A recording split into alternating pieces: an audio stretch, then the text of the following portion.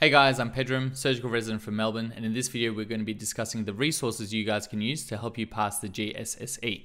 Now it's a big exam with a fail rate that's as high as 40 to 50%, so we really need to help dial in these resources to pass this exam on our first shot. This video will be split into two parts, and across the two parts we'll be discussing a variety of resources such as textbooks, summary notes, courses, anatomy atlases, question banks, YouTube channels, and as well as other things that I think you'll find useful. Now I'm going to preface the textbook section by saying that I personally don't really like using textbooks. I have a very short attention span, which means reading long paragraphs of text just doesn't really sit well with me, and I don't really get much out of it. Having said that, the GSSE is said to be based off a couple of textbooks, and you can see what textbooks those are in the prescribed reading list from the REC's website.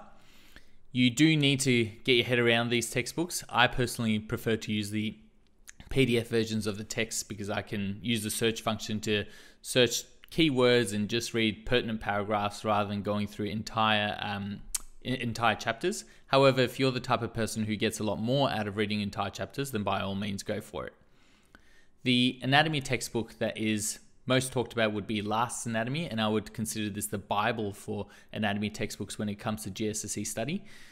You'll find that a lot of the bank questions that you end up doing are actually pulled directly from Last's. I don't think this happens as frequently anymore in the current set of exam questions, but it does show you that a lot of their concepts come from Last's. Last's is a fantastic textbook because it talks in great depth about the relations between different structures, which is what the GSSE loves to ask you about. So definitely make sure you've got yourself a copy. Unfortunately, Last doesn't have a lot of pictures, so for someone like myself who is a visual learner, it makes it a little bit difficult to just use Last as your anatomy text, which is why I prefer to supplement it with something else, something a little bit more visual, such as a 3D anatomy atlas like Complete Anatomy, and I'll talk a little bit more about that within this video, or alternatively another textbook like Instant Anatomy. Instant Anatomy is a more visual version of a visual summarized anatomy textbook, which goes through key anatomical concepts and structures and ideas and represents them graphically. So it's a perfect accompaniment to the Last's textbook. Next up, we've got pathology textbooks. So the two pathology textbooks that I would recommend would be Ganong's textbook and also West's Respiratory.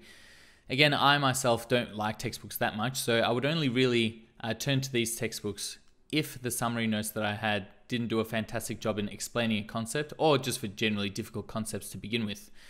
You'll find that they are very descriptive and have more pictures than something like Last would have, so they are good textbooks to use. However, I myself didn't end up using them too much. Finally, for pathology, the recommended text is Robbins' Pathologic Basis of Disease. Pathology is my weak point, so I did end up using this textbook a little bit more, although in general, I still ended up using YouTube a lot more for understanding pathology concepts. I don't think you need to get too hung up on whether you have the latest version of all the textbooks, because the GSSE doesn't necessarily ask you the most up-to-date version of what's going on. As long as the textbook that you have satisfies the criteria of explaining something adequately, explaining a concept adequately, and has enough pictures for you, I think that's perfectly fine. And the recommended texts are just that, they are recommended. You can supplement your knowledge with whatever other resource that you want to use, which is the whole point of this video. All right, summary notes. Summary notes are what took me across the line. 100%. These were the most useful part of my GSSE study, and everything else is a mile behind, effectively. So the three summary notes that I've seen, there is a worked answers PDF that's floating around and basically has all of the bank questions, and someone has taken the time to go through each one and provide you with worked answers complete with pictures and references to different textbooks. And this is primarily the reason why I didn't feel the need to go to too many textbooks to read or to delve into them, because all of the answers were already worked out with a reference in this particular PDF. I have no idea who's made this PDF in the past, so if you do know, please tell me, because they deserve a lot of credit. So the summary notes that I had were broken down into anatomy, physiology, pathology, and I've gone down a little bit further and broken it down into each individual topic so that I have a single PDF file for example, respiratory physiology, and I can just go through that if I just want to do respiratory physiology, and I found that really, really helpful. Everyone has probably already seen Leon Lai's notes. Leon Lai made these notes, I think, in 2006. He's a neurosurgeon now. And it's basically a really good summary of pathology and physiology. He doesn't do so much of the anatomy, although there is an anatomy PDF out there as well. But the pathology and the physiology Leon Lai notes are very, very helpful in, again, providing you with a summary of what you need to know. And they can be used in conjunction with both your other summary notes that you have or the textbooks as well to make sure that you've got a really good understanding. Towards the end of my study, that's pretty much all I'd really be reading, because I wasn't really keen on reading texts and paragraphs to try and understand the concept. I would try and make sure that I'm at the level where I can just go back to Leon Lai's notes and read a quick excerpt of what I need to know, and that would be enough, hopefully. There is also a set of summary notes called Winters. So they're Winters anatomy notes, and they are quite in-depth. I almost wouldn't really call them summary notes, but they are quite in-depth explanations of all the different anatomical structures, relations, etc., such as those taken from last, but they've just added a lot more pictures into it. So that's really another really good resource that you can use if you're finding last lacking with regards to pictures, which most people probably would. But they are quite long, so you need to be able to have the time to put into reading them as well. Moving on to anatomy atlases, these are going to become your best friend for studying the anatomy portion of the GSSE, and they're going to complement everything else or every other resource that you use for your anatomy.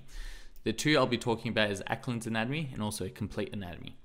Ackland's Anatomy is the OG of your anatomy atlases. I'm sure you guys would have seen it through medical school. You would have had access to it at that point in time, and you've probably already gone through it once. I probably ended up going through Ackland's Anatomy another couple of times during my GSSE study. Now, the thing to note about Ackland's Anatomy is that it's quite basic in its explanations and in its relations between different structures, its insertions, its attachments rather, and functions of muscles and things. So it's really good for foundational base knowledge with regards to your anatomy, and you really do need to build on top of that knowledge if you are going to have the level and depth of knowledge required to pass the GSSE. But again, it is fantastic for starting off. So if there's a particular area that you're not too sure about, you're not quite confident enough, then definitely start with Ackland's Anatomy and see how you go. It's also really good for just reiterating things, like for example, the different foramina of the cranium. Really good. They've got a great video on that in Ackland's Anatomy, and you can just go through and just get familiar with looking at the different foramina so you're able to spot them if they do come up in exams or in real life. And you can also have a look at the various layers. So Ackland's is really good at showing you the different layers of the body. So for example, the different layers of the muscles in the forearm, they kind of peel them back one by one. And so that becomes really useful for visualizing where muscles or structures sit. And it's going to be very useful if you aren't doing a Diploma of Anatomy course where you would otherwise get that somewhere else in real life. If you don't have that, then having something like Ackland's is going to be quite helpful for you. Just bear in mind that you probably do need to supplement Ackland's with something else in order to get that level of knowledge that you require. Next, we've got Complete Anatomy. I loved Complete Anatomy. I was introduced to this by one of my orthopedic consultants, and he actually uses it for his patients as well in terms of explaining what's gone wrong, what muscles or what bones are involved, etc. But for me, it was just fantastic because I'm such a visual learner. It was great to visualize in 3D the structures that I'm learning about and their relations and how they twist and turn around other structures and how they course through the body. It can be a little bit fiddly to use. So one of the benefits of Complete Anatomy is that it allows you to create screens, which effectively you add and remove different anatomical structures until you've got something that you really like, and then you can save that screen. So for example, I might create a carpal tunnel screen where I've got all the structures that run through the carpal tunnel. Save that so that the next time I come back, I don't have to spend half an hour trying to recreate that screen.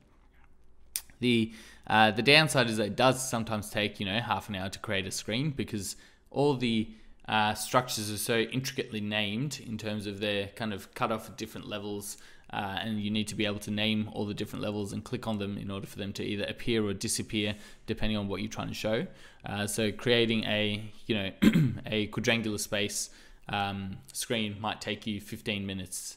But the good thing is you can save it so that you can come back to it and have a look at it.